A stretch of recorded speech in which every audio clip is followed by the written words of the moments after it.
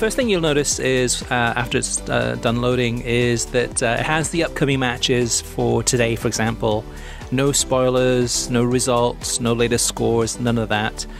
And then if you can scroll down for each day. Then near the top you can go from day to day, so let's move to Friday. And again too, it has the schedule for today's games. Now if I click on how to watch for the first game there, it gives me a link of which streaming service or TV service has it. I can move on to the next day, and the next day, and so on and so forth. It loads really quickly. It has 2 weeks worth of matches in there, so you can see for the next 2 weeks what are the upcoming games. And again, you click on how to watch, it'll give you all the listings, and both on TV and streaming. So pretty straightforward, pretty simple. It was developed that way to keep it simple and to give you the information that you need. And as you scroll down too, it has leagues and cup competitions from around the world. Anything that's available live and legally is going to be featured in this app. And again, you can click on the link and it gives you the link to go ahead, if it's Peacock or whatever service is broadcasting that game, to go ahead and access that game directly. Now if you clicked on one of those links, for example Peacock, it'll take you, if you have a Peacock account, you can log in, or you can sign up for a free trial. Back to the app itself, as we navigate down here too, you can see, again, pretty straightforward. But so there are other features. So for example, you can go into the filters section, which is on the top right, and you can filter by league or cup competition. So if there's a specific competition, like say the English Championship and the English Premier League, that you want to just go ahead and filter the results just only for that. So this is all you would see. And as you can see, it's a pretty exhaustive list. And let's add Serie A on there too. You will then only see for those days that you select those leagues or cup competitions,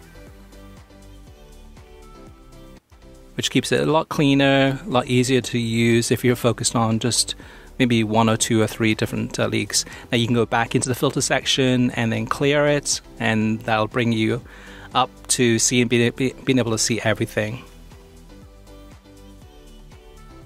The other thing about this though too is that if you look, let me show you right here.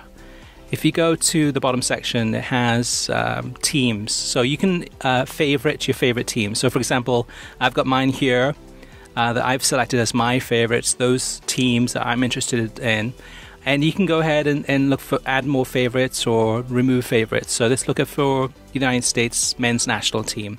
So now if you don't find it in the search feature, what you can do is just search by the actual league or competition. So let's scroll down to FIFA, World Cup qualifying, CONCACAF.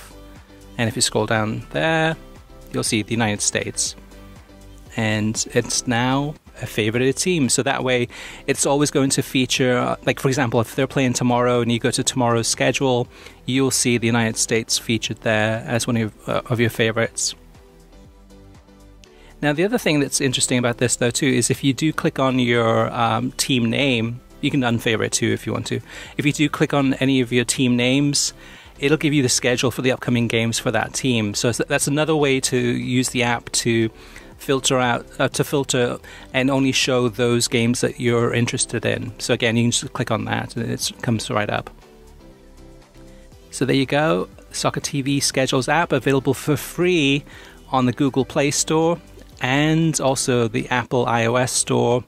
It's a free download, easy to use, and updated daily, and is specifically for the United States. So if you live in the United States, here's all your legal ways to watch all the games from around the world.